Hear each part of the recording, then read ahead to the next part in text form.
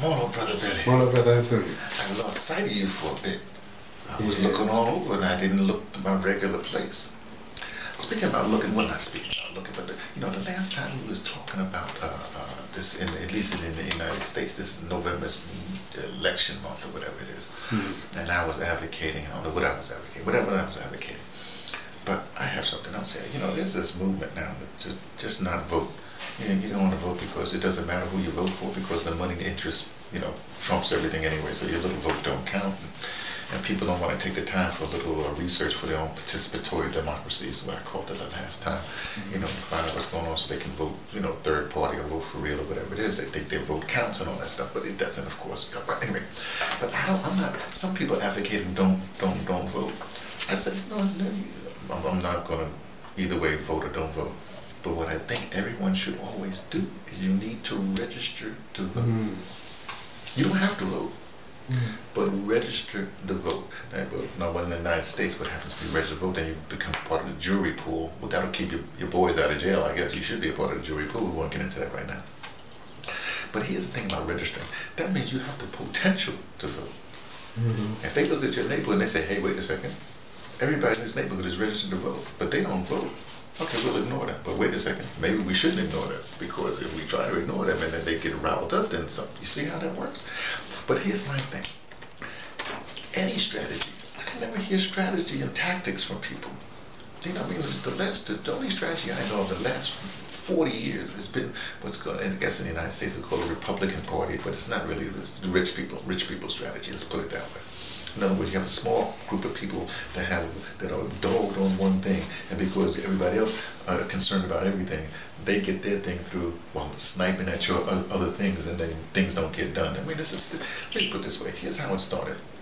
And, here's my thing. I gotta go from my perspective. I'm gonna blame the victim here. I know it's not popular to blame the victim. I'm gonna blame the victim. It's all black people's fault. That's right. African Americans, black people in the United States, it's their fault. I'm going to tell you why. I know you're trying to say, what are you talking about? You're black, you're saying it's your fault, but this world is the way it is today. Yes, that's what I'm saying.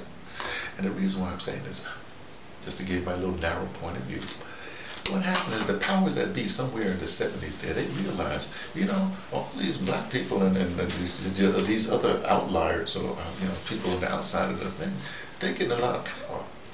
But they're being helped by, Congress, and also, more importantly, the Supreme Court, the court system. Because, they have the laws, and then you can't go against the law. And they say, hey, but your law says blah, blah, blah. I mean, it's even a case, every once in a while it happens, that they want to bring the United States up on charges of genocide to the United Nations, genocide of black people.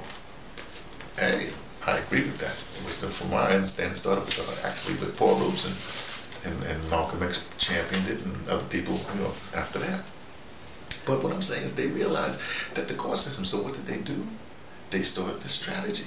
A long-term strategy. So in the 70s, what they started to do is they identified people in law school and formed little clubs, and say, hey, to be a part of this club, you have to have a certain mentality. So people said, okay, fine, I don't care, I want to make some money. So that's what happened. Then what happens is now you have all these reactionary, all these people that are old, that had owing to, their ascension to whatever through this club in their college or whatever university.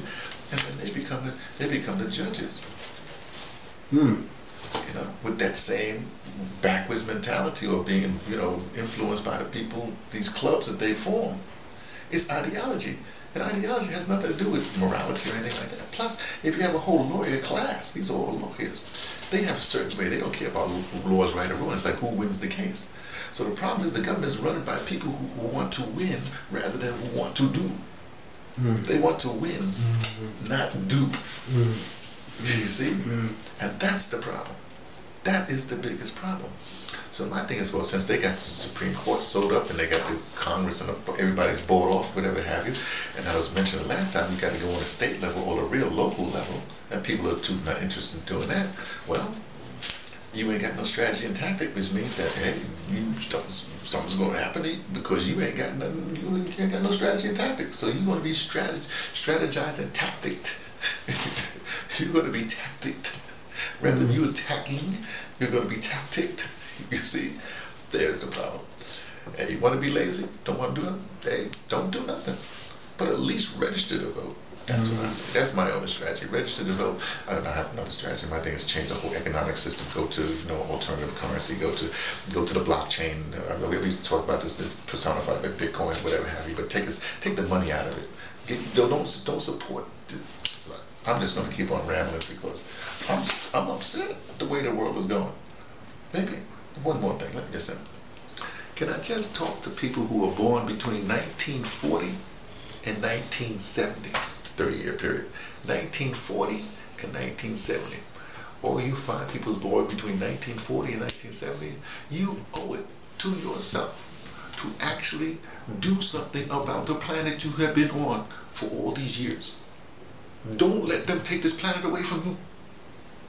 Don't let them take anything away from you. Plan your strategy and tactic and work it out. That's what I say.